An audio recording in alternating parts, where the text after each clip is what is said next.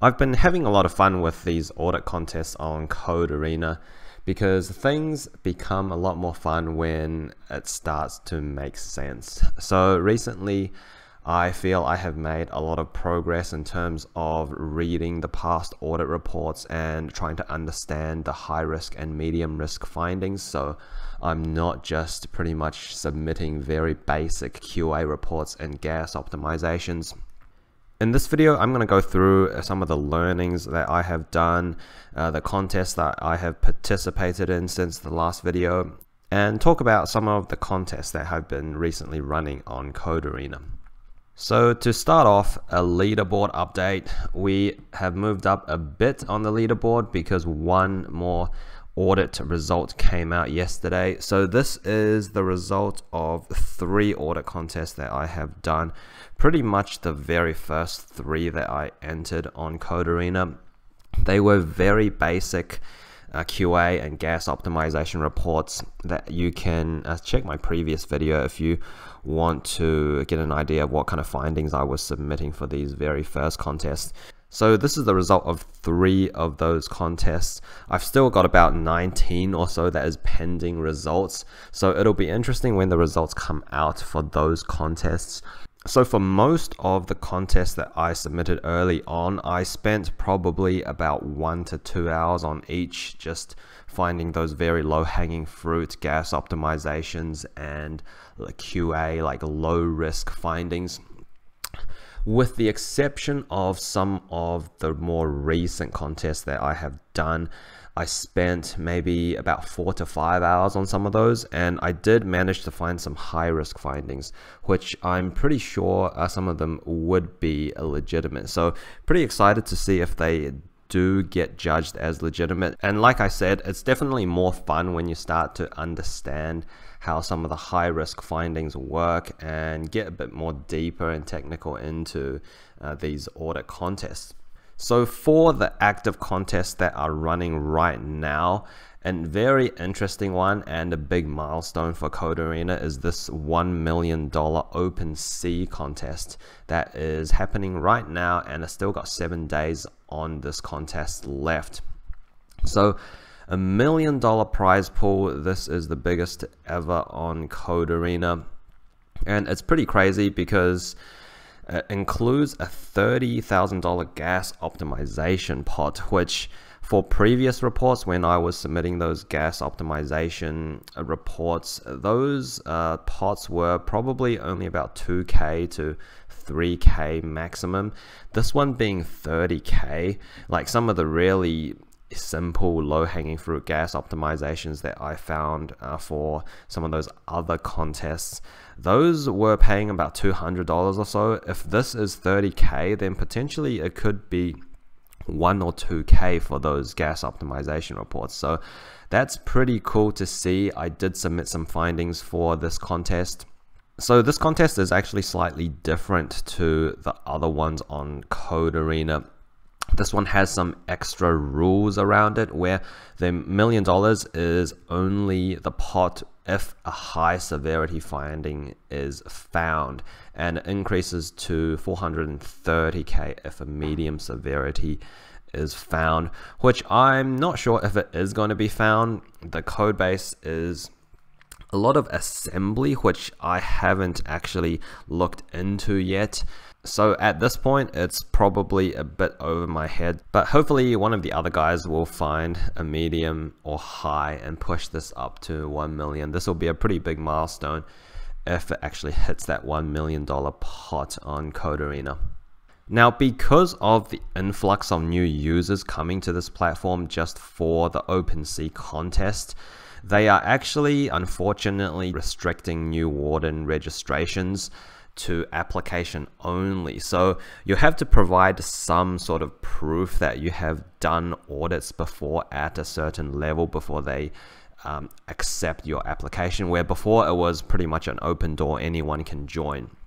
I'm pretty sure they're going to remove this requirement once this contest finishes. So if you do want to join Code Arena, you'll be able to join after this OpenSea contest finishes in around 7 days.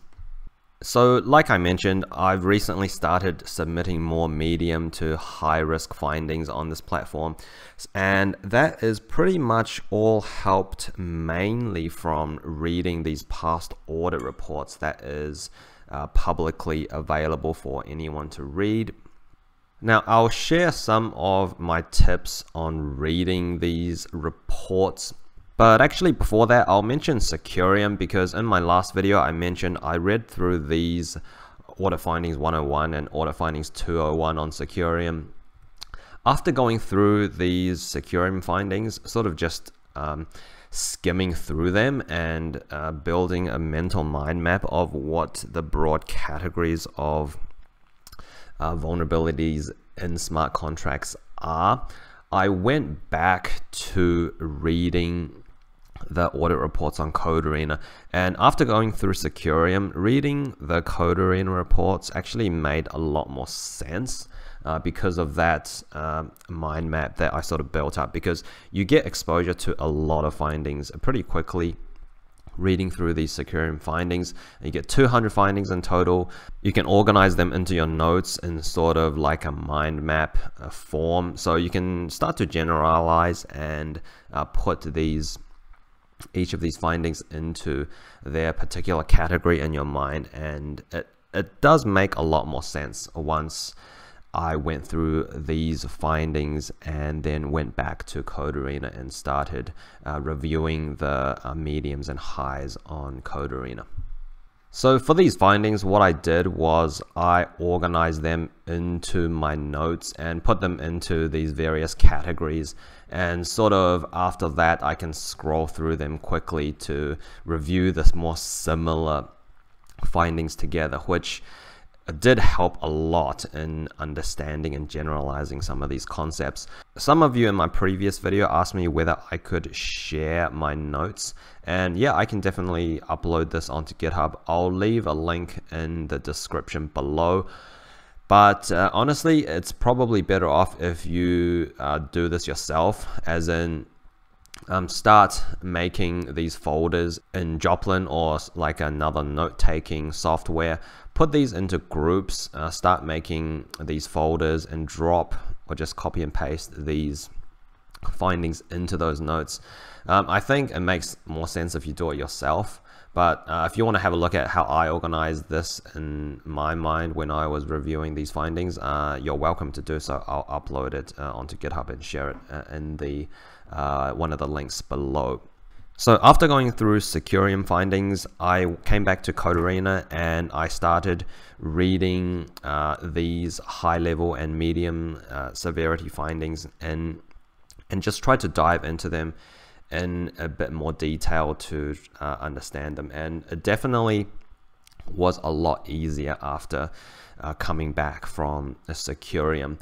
When I first started reading these past audit reports, the high level findings and even the mediums, it didn't really make too much sense, but now it does. I can actually understand it and sort of keep building my mental mind map of these vulnerabilities as I read them. So when I first started on Code Arena, I'll just mention that I started actually because I couldn't understand like the high level and medium severity findings.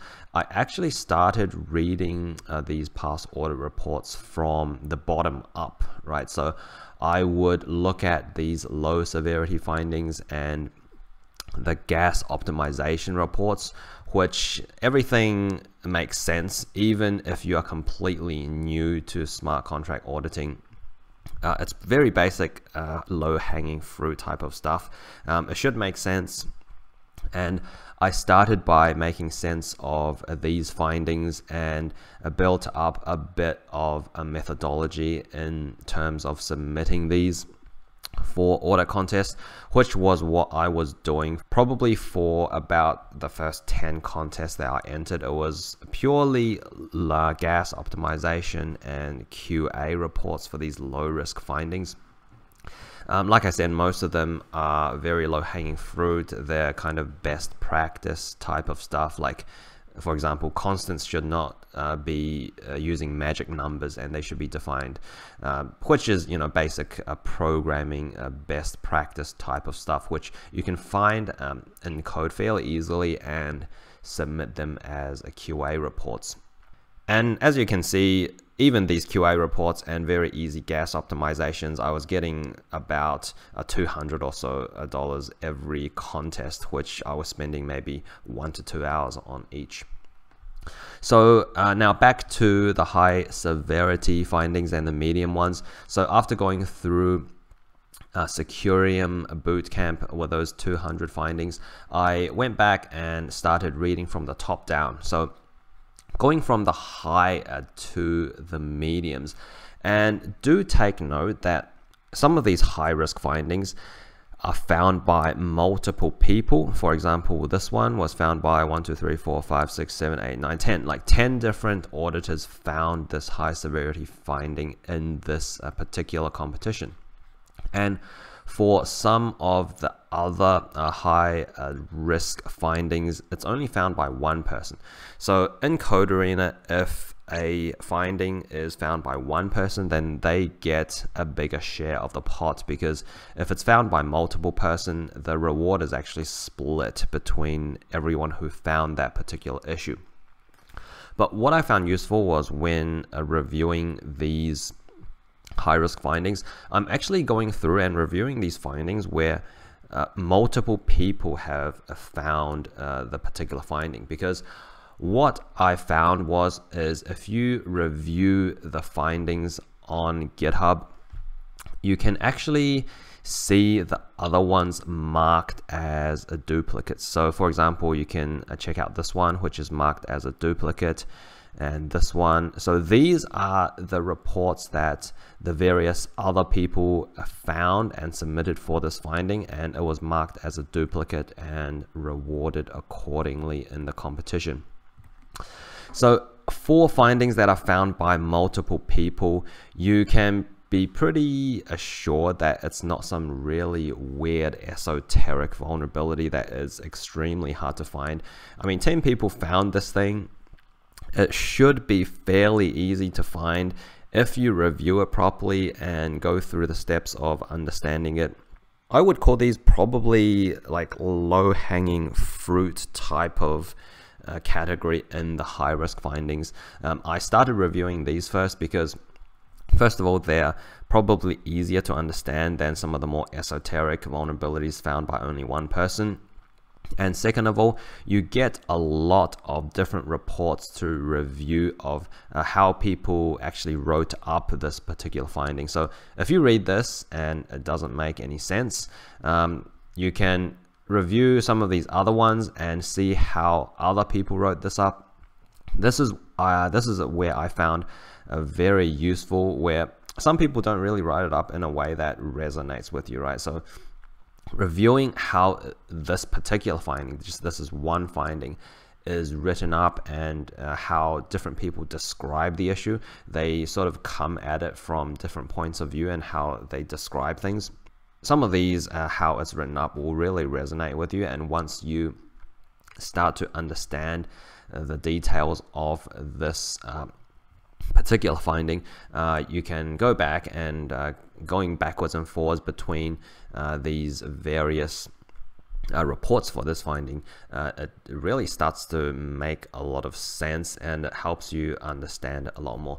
So this is how I am approaching understanding these high risk and medium risk findings. Start with the ones that are found by multiple people, because yeah, it's a lot easier to understand that way. And obviously it would be ideal to understand these more esoteric or hard to find findings as well, because eventually you would want to find high risk findings solo, because those would be paid out the best, just based on how Code Arena audit contests are structured.